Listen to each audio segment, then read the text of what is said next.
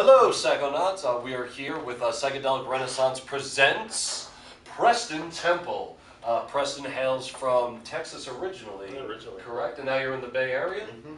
Excellent. Now, when we first met at the Shulgin's house, because we're that cool, I met you, you were, how do I put this in a question? You were discussing some things with Thomas Ray, the great Thomas Ray.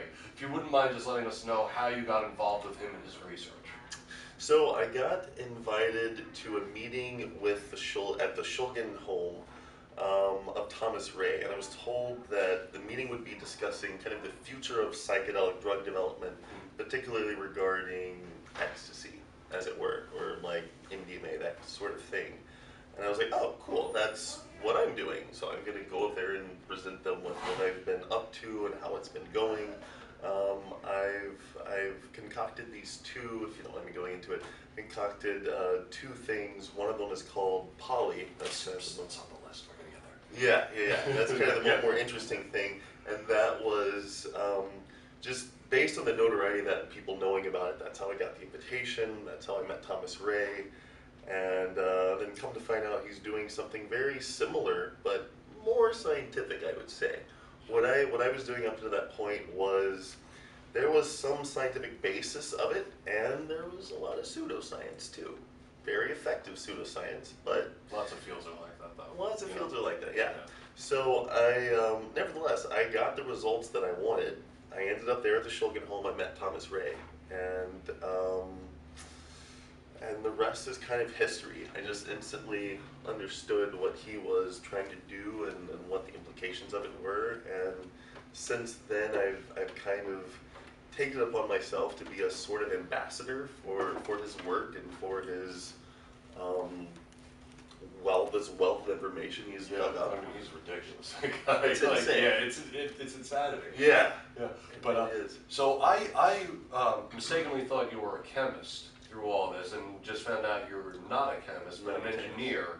Just a big old nerd, really, is what it comes down to. If you wouldn't mind giving us a little bit of your background, how you got into this, what led up to it. Well, I've always just had a fascination with psychedelics, with drugs in general, and I think that's kind of my superpower. And I think my superpower, like many superheroes, is born out of a shadow, and that shadow was being diagnosed with ADD when I was 18 months old, and then being and then my parents kindly waiting until I was 3 years old to give me Ritalin. And at which point it wasn't really a choice. Like I just took it. It was shoved down my throat if I didn't want to. And so I was kind of programmed with this idea that I needed this drug to be okay, to fit in, to integrate. And over time, as I grew and matured, this developed into a fixation and a fascination with medicine. Like, what's out there? How does it make me feel? Can it help me integrate more? Can it help me in some way? Can it help other people in some way? Can I help other people in some way? And eventually that's what it became. It was like, how can I use what I've learned and what I've experienced to help others learn and experience more? Yeah, I feel like that's like 90% of the psychedelic renaissance. It's just a whole lot of people having that awakening, saying, you know, I want to help people because, like, look, I was suffering and this helped, and maybe it'll help you too, you know? Yeah. Which I love. And on that, with therapy, people are getting, I think MAPS Canada, they just pushed into phase 2 or 3 or something. Don't quote me on that, 2. I know here we're in 3. Oh, it's here we're in 3 then? Definitely 3 here. So then you would, that leads me to my next question. You had touched upon poly. Moment, which is kind of like a form of MDMA, but different, if you wouldn't mind elaborating on that. Experientially, it's like a form of MDMA, but it is a combination of 3 research chemicals that are combined to create kind of a synergistic effect. The idea is more the effects with less of the side effects. Yeah, as you were saying. Yeah, so in this case, you end up with something that's cleaner, clearer, a little bit deeper, more mystical. Because you can, since there's less side effects, you can go deeper with it. Yeah. And there's less like reminding you of your physicality. Little to no come down, no hangover, really pleasant afterglow. Yeah, that sounds great. You had also brought up Wally as another one. Yeah. That's another one of your babies, right? right? Yeah. If you wouldn't mind. Yeah, Wally is both like the best thing I've done and also the biggest problem child. It's a extremely powerful shamanic medicine. It lasts like 10 to 12 hours.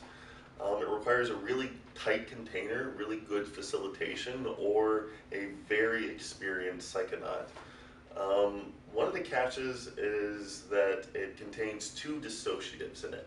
So in that sense, it is an ego killer. It's just a point blank ego killer. Yeah. And Like 5-MeO almost. like a lot like 5-MeO. Experientially people compare it to 5-MeO meets Iboga meets MDMA. Really? Because there is kind of that dark night of the soul aspect of like Iboga, where you face your inner depths, but there's also this feeling of being shot straight into the divine, like 5-MeO. And then there's this feeling of like compassion, forgiveness, and love and empathy that you get from MDMA. And this is all based on the recipe. There's 5 drugs in the cocktail, and why it's a problem child is because dissociatives are metabolized at a different rate by different people based on genes. There's this. Yeah, you had said yesterday. Yeah. Like there's something that There's the this person has one that'll- gene, Yeah, the that'll innate the- CYP2B6 gene. If you're missing that gene, you're just screwed. Yeah. It could last anywhere from like 24 to 48 hours. Yeah. It's rough because then like the other aspects of like the heartfeltness is worn off and like the profundity is worn off, and you're just dissociated and weird at that Yeah. point for hours. Just kind of spent almost. Yeah. Yeah. Yeah, confused, disoriented. So it's a bad look for some people. Sure. And it's the best look for others. Yeah. Cool. Well, on there, you had mentioned with the why kind of, I think you said it like kind of shoots you up into the divine, so to speak. Yesterday during the Q&A, I believe it was the last question, a lady had asked you something along the lines of, isn't this kind of taking the sacred out of it by knowing about it, like how it works? I mean, I have my own opinions on that. I don't necessarily agree with her perspective, but you were very polite and kind of took what she said as a statement and didn't really address it, and I was curious as to your thought. Actually, even we were both curious to hear your response to that. Yeah, I wanted to elaborate more on that. So basically, there's something going on with plants. I don't know what it is, but they have consciousness. They have an awareness. Sure. They are alive. And same thing, like if you take toad medicine versus you do 5-MeO DMT, it's a different experience. Like it just is. I don't know how it is, but it is. And people are trying to figure out how it is. In fact, the guys at I don't think they would mind if I named up, but the guys at Promega are trying to figure out what is in toad venom that makes it toad. Like what is in it that makes it so special. Yeah. So I have a special machine, they vaporize it, they capture what gets vaporized, and they can't figure it out. Honestly, there's just such trace amounts of anything but 5-MeO DMT. Yeah. It's mostly just 5-MeO DMT, but yet there's something there. that adds the experience, that creates more of a guide, that gives you this sense of this little ethereal toad that's like there to guide your experience. I don't know what that is, and I can't reduce that to chemicals. Yeah.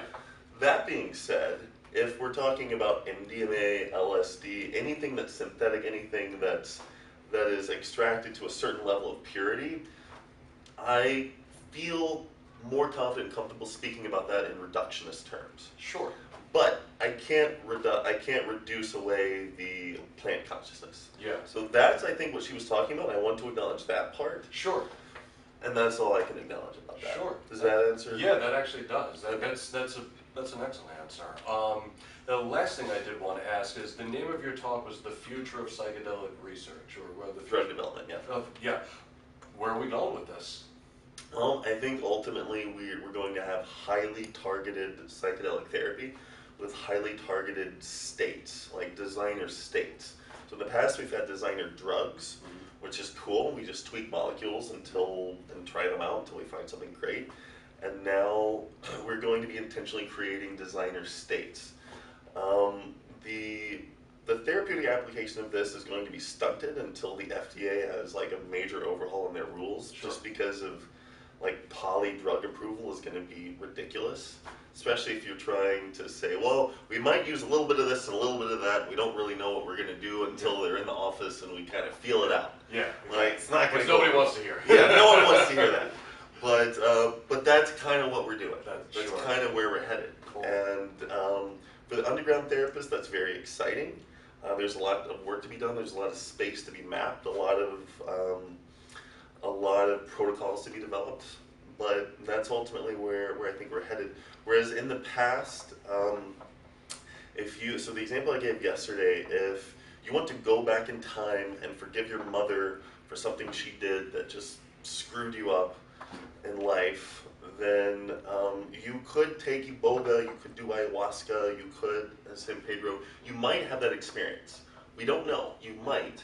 I personally did not have the experiences that I wanted to on plant medicine. Plant medicine does not work for me the way it does for most people, but it works beautifully for many. Yeah, of course. But our goal in the future of psychedelic drug development is to more intentionally create that experience. So if you say, I want to go back in time, talk to my mother and forgive her, then we want to have like a different we understand that like the histamine was one of them. Yeah, histamine is the one that allows you to speak to like another like entity, the presence. Yeah, and then alpha 1 is the one that's time, so you can like go back in time. And beta 1 too is imidazzling. Imidazzling. Oh, and I wrote it down too. Imidazzling. Yeah, it's hard to spell. No, I got it right. Imidazzling, right? You did. Grammar junkie right here. So yeah, the idea is that we would be able to create that experience for people with more precision. Got it. Excellent. Well, thank you so much for this. This was fantastic.